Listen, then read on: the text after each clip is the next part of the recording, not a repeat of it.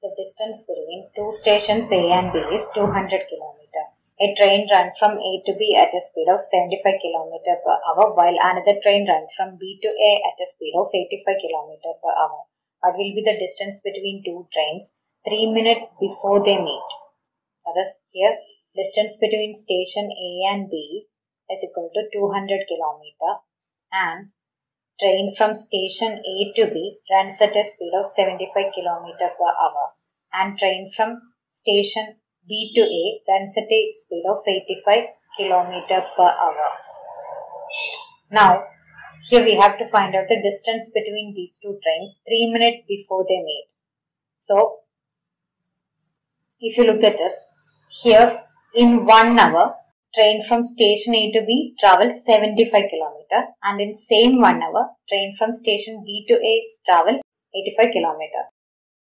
So total distance travelled by these two trains in 1 hour is equal to 75 plus 85, which is equal to 160 km.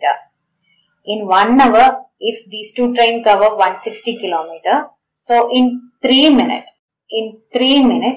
these two trains will cover 160 into 3 minutes, that is 160 into 3 by 60 hour.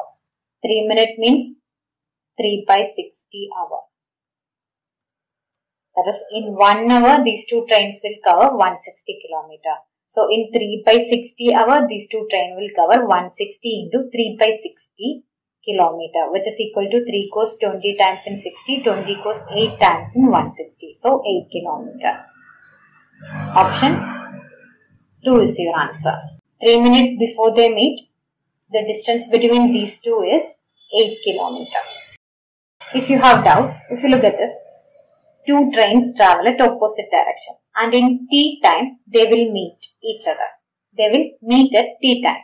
Now we have to find out the distance between these two trains 3 minutes before they meet. Consider 3 minutes before they are at a distance T.